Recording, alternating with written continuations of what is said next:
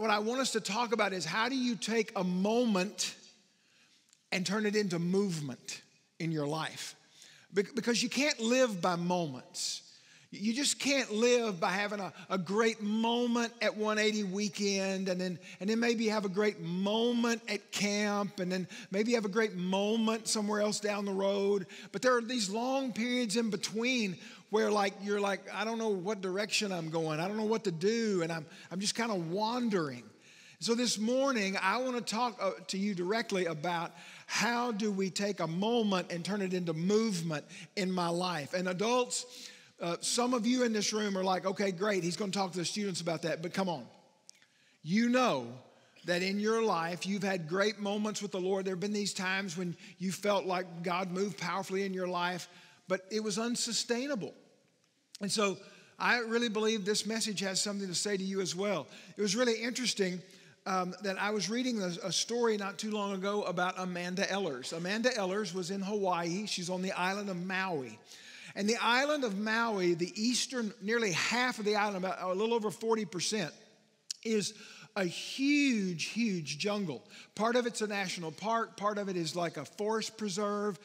There are different areas that you can go into. But while there are boundaries to these areas, the jungle knows no boundary. It's just like this one huge boundary about the size of 4 Texas counties. And so Amanda Ehlers is going to go on a hike. And she goes, parks her car, gets out. She's hiked this trail before, but this time she's kind of bored with the trail. She's on the trail, but she's like, okay, I've seen this before. But I heard that if I go down a little bit this way, that there's this beautiful waterfall that you can't see from the trail. So I want to go see this. So she gets off the trail and she starts walking off of the hiking path. And as she gets down, she can't find the waterfall, and then she gets turned around. And she thinks she is walking in the direction of the trail and her car, but the truth is she was walking deeper and deeper into the jungle. Nightfall came, and she can't find her way out, and so she finally decides to hunker down and just find somewhere to sleep, and she goes to sleep for a while until daybreak, and she gets up and she starts walking again, and trusting her instincts that she's going the right way, but she's going deeper and deeper into the jungle. 17 days later, she was on top of a waterfall. She did find it. It was about 7 miles from where she had entered the trail. But 17 days later, surviving on berries and water from a stream, this is what Amanda Ehlers looked like. That's a photograph of her 2 days before she got lost, and a photograph from her after she was released from the hospital. She had lost over 20 pounds, and she was not a large woman anyway. You can tell she was looking very healthy in the picture on the left-hand side. And she winds up malnourished and weak. There was one point in the whole deal where there was a flash flood and her shoes got swept away, so she walked barefoot. Her feet got all cut up on the lava rocks that is Hawaii. And when I look at her story, I think about us that we are prone to wander. We are prone to drift off of the path that God has for us. And we are prone to go our own way and to think we know the way things ought to work and the way that we ought to be going, when the truth is we're walking deeper and deeper into temptation and sometimes sin.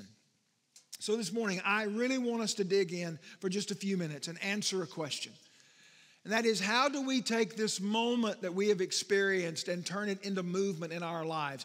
In a simpler form, how do I stay close to God? How do I do that?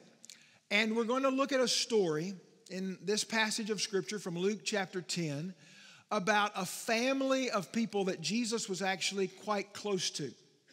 Let me give you a little background on them. They live in a village called Bethany. Bethany is about 2 miles from Jerusalem, so it's not a long walk for Jerusalem. Now, for some of you, you're like, that's eternity. I mean, I'd get in my car and go. But for people who lived and walked everywhere they went in the time of Jesus, 2 miles was not that far. And you could certainly walk it in, less than an hour. So if you were in Jerusalem, you could actually leave the city and walk out of the city to Bethany to spend the night. And that's what Jesus did with his disciples a lot. Now, we're told a couple of things about this family that are very, very interesting. First of all, in John's gospel, in John chapter 11, the Bible says that Mary, one of the sisters in this story, Mary was the one who came to Jesus and broke that expensive bottle of perfume and anointed his feet. She's the one that did that. And that probably began the relationship. And Jesus would go to Bethany and go to their house. Now later, a long time after this, they have a brother. His name is Lazarus. And he's going to get really sick. And Jesus is going to raise him from the dead.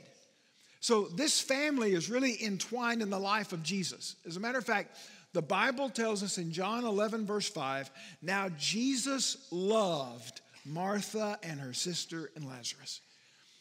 Jesus loved these folks. Now, does Jesus love everybody? Yes, Jesus loves everybody. But come on, we have relationships with people that are deeper. And Jesus had a deep relationship with this particular family. So he's in Jerusalem, he comes through Bethany, and he's going to stay at their house. And this is what unfolds that's going to help us with knowing how that we can get close and stay close to God. Look at verse 38. Now, as they were traveling along, he entered a village, and a woman named Martha welcomed him into her home. She had a sister called Mary and was seated at the Lord's feet, listening to his word. But Martha was distracted with all her preparations.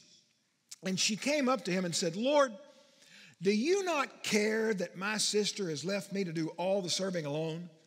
Then tell her to help me.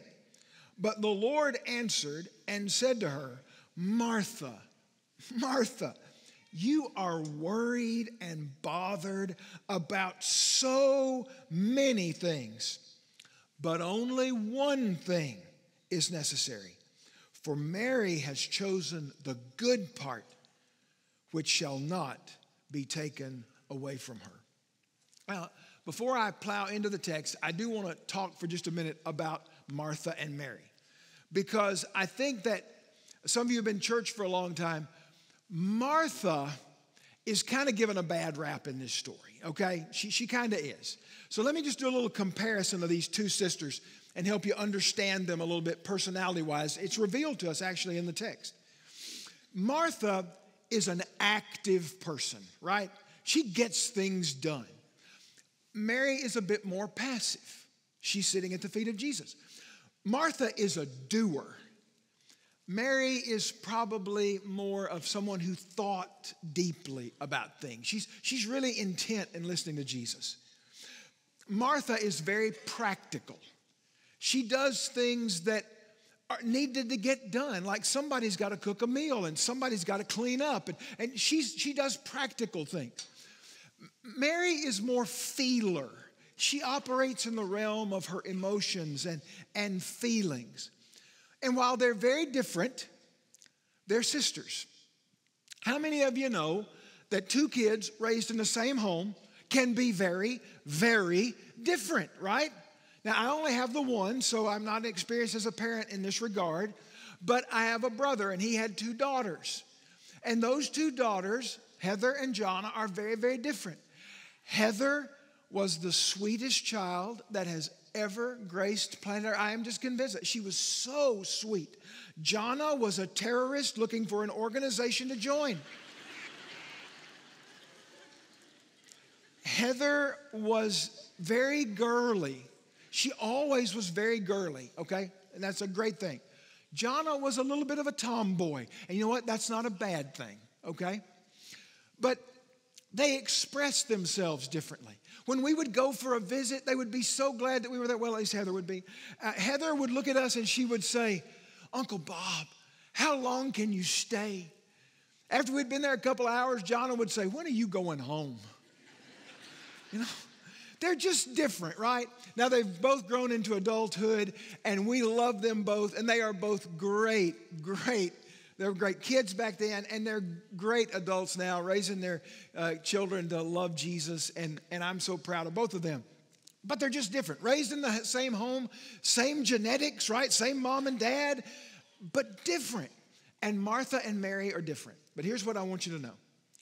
Martha is active, Mary is passive. Martha is the doer, Mary is more of the thinker.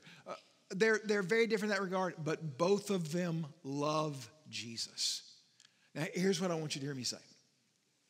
The world could not do without some Marthas. So we're not going to condemn Martha today, all right? Nothing gets done in your home unless somebody is the Martha, all right? Nothing gets done in church unless we've got some Marthas in here that are willing to do the work. I mean, you proved that this weekend with 180 Weekend. Nothing gets done in our world without a few Marthas, but we also need to learn from the Marys. And that's where we are today. So and by the way, while this is about two ladies, guys, there are a whole lot of Bible stories that are about men, so we're going to talk about the ladies today. But men, we can learn from this, and we need to learn from this, okay? So let's talk about this, and just let me kind of bring it in for a summary. First of all, let's talk about the enemies of a growing relationship with God. What is it that gets us off the path? What is it that gets us to a place where we're not continuing a moment to become a movement in our lives? 4 things. Number 1, we are fragmented. We are fragmented. In the text, the Bible says that in verse 40, Martha was distracted with all her preparations. That word distracted means to be dragged, to be pulled in different directions. And Martha, she's thinking, I got to prepare this. I got to prepare the bread. Oh, but I got to prepare the lamb. Oh, I got to prepare all of it. And I've got to do all these things. And she's just being dragged in different directions. And that's how our lives feel sometimes. I have a friend who grew up on a ranch. And he would show calves in livestock shows growing up. And some of you probably do that. And in order to do that, to take a calf to a livestock show, you have to train them, because a calf is not naturally just going to walk around in a ring and present itself for the judges the way you want them to see the calf to win the show. So one day he's out with his calf, and by the way, don't think about a little 90, 100-pound calf. We're talking about a 300, 400-pound animal, okay? He's out and he's training this calf to walk in the ring. Now, you're supposed to hold the calf up really close to the halter to keep control of the calf, especially while you're training them, and lead them around this ring. He's bored. So he takes the rope and he ties it around his waist, the lead rope, ties it around his waist. His dad says, "Son, you better untie that rope and hang on to that calf." And he says, no sooner had my dad said that than that calf bolted, just ran. Now the rope is tied around his waist. And he's kind of like a guy standing on the dock waiting for the ski boat to take off, right? I mean, the rope is just unraveling. And all of a sudden he gets jerked and the calf drags him around the ring. And every time he tried to stand up, the calf would run again and he'd drag him a little bit farther. That is the way our lives feel sometimes. That we are just being dragged in different directions. We are dragged by our overcommitted, marginless lives. So we are fragmented. We're frustrated. Martha is in the midst of all this preparation, and I can kind of see her. Like there's this cloud of flour dust from the kitchen, right? She is so frantic.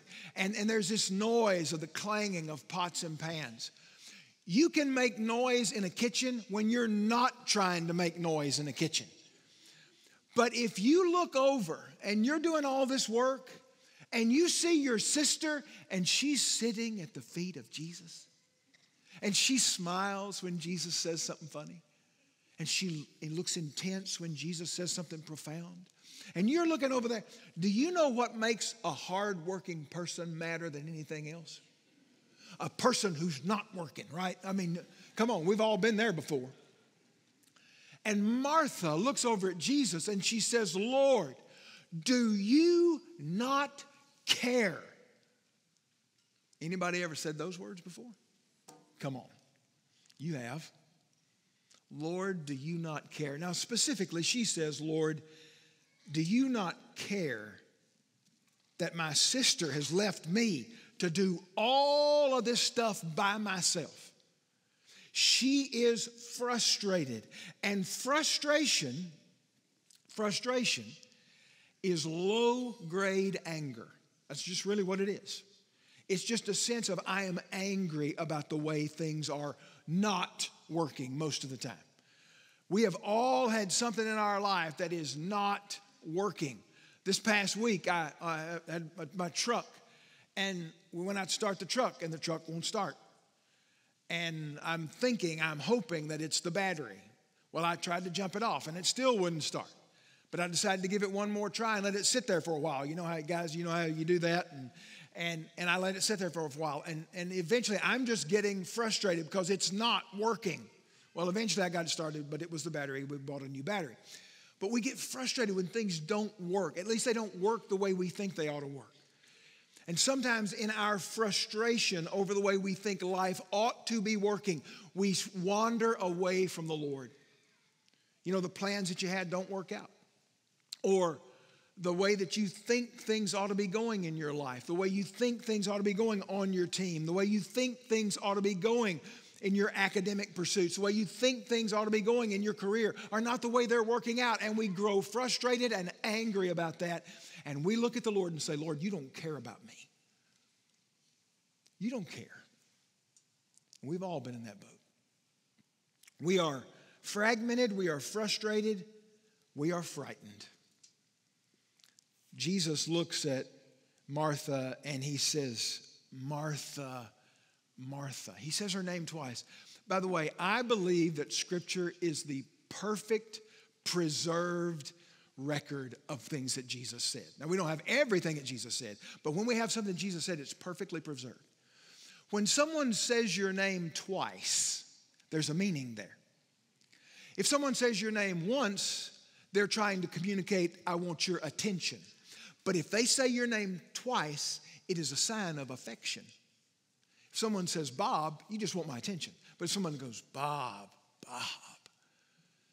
it's a word of care.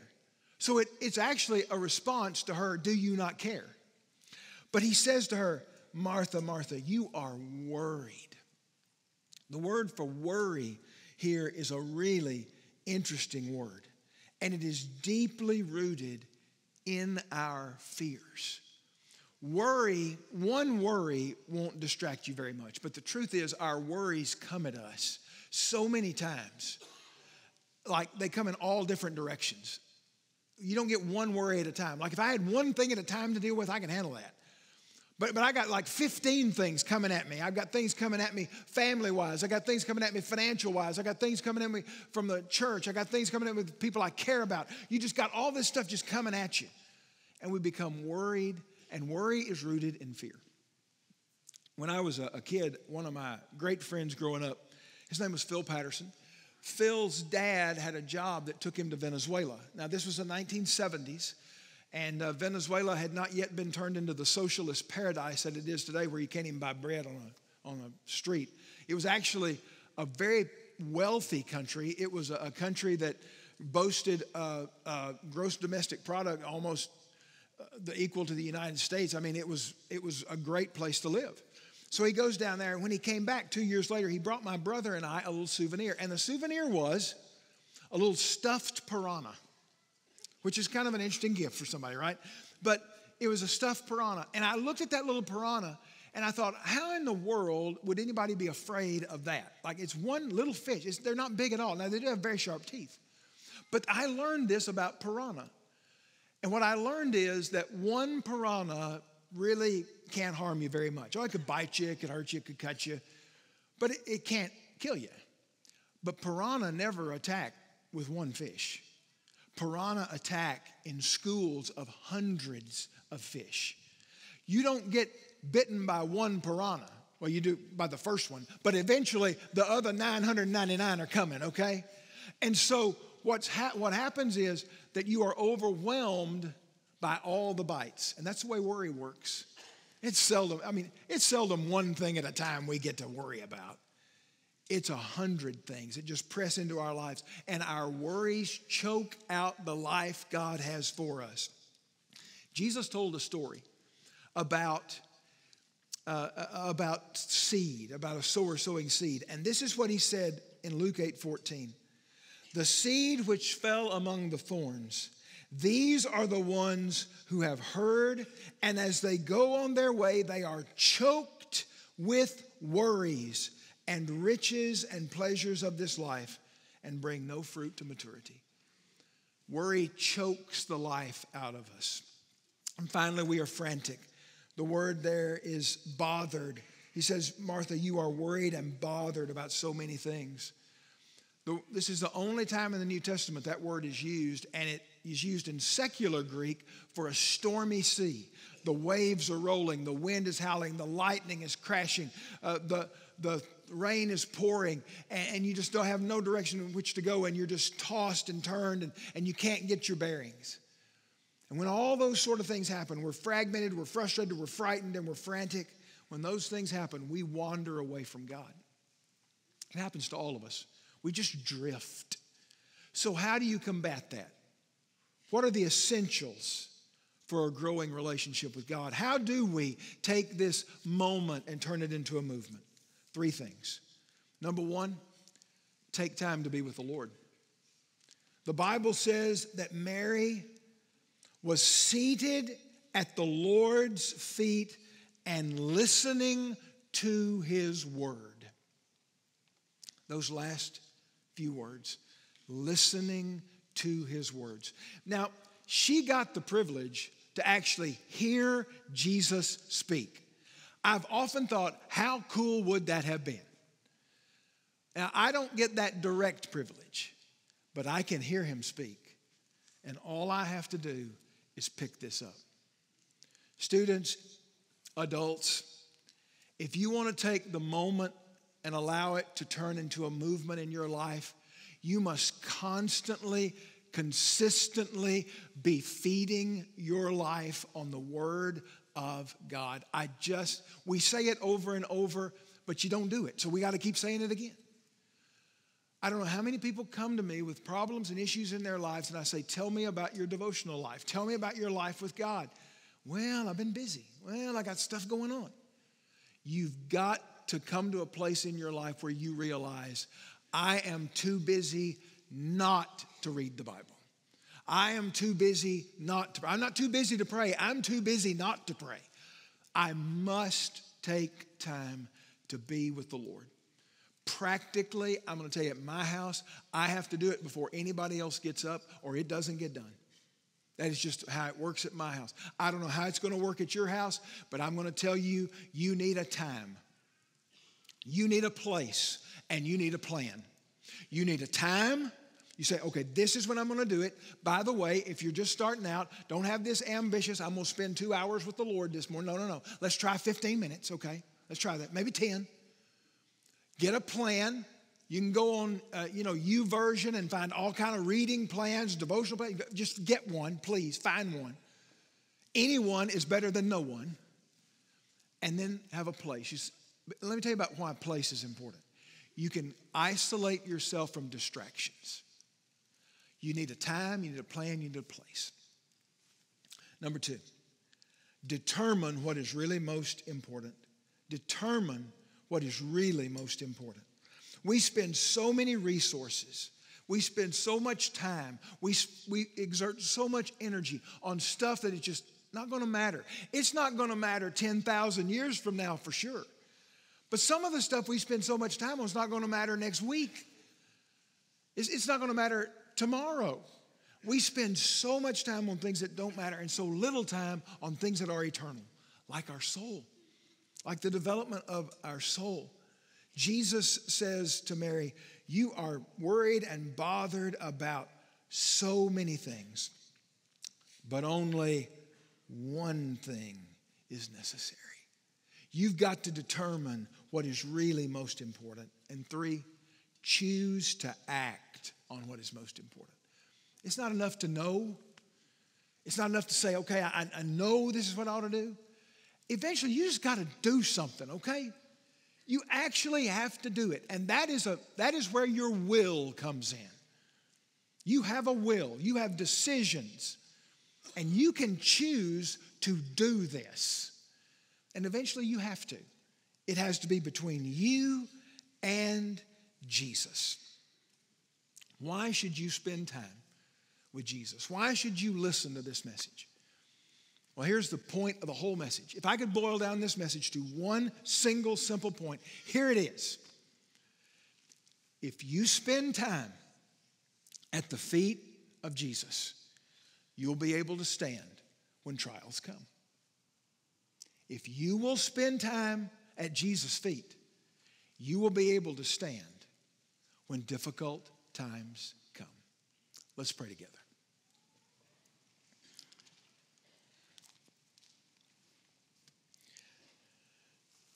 Maybe in this moment, some of you need to make a commitment to the Lord and to simply say, Lord, I have put other things in front of my time with you. I have put my own goals, my own pursuits. I have put my own responsibilities. And those are important, but I've put them in front of you. Sometimes I've let good things take the time away from the best thing. And today, Lord, I'm asking you to give me the strength and to strengthen my will that I will act on what I know to do today. There are others of you in this room that maybe you're frustrated in your life with God because you've come to church, you've been religious, but you've never truly trusted Christ. And I'm just going to tell you this. The power to do this is not rooted in you or even in your will. It's rooted in the Holy Spirit that comes to indwell you the moment you trust Jesus as your Savior. And what you need is not more religion and more routine. I don't want anybody to leave here believing that. What you need is Jesus first. And so maybe this morning you need to trust Christ.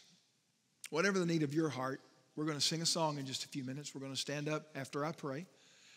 There are going to be some pastors here at the front.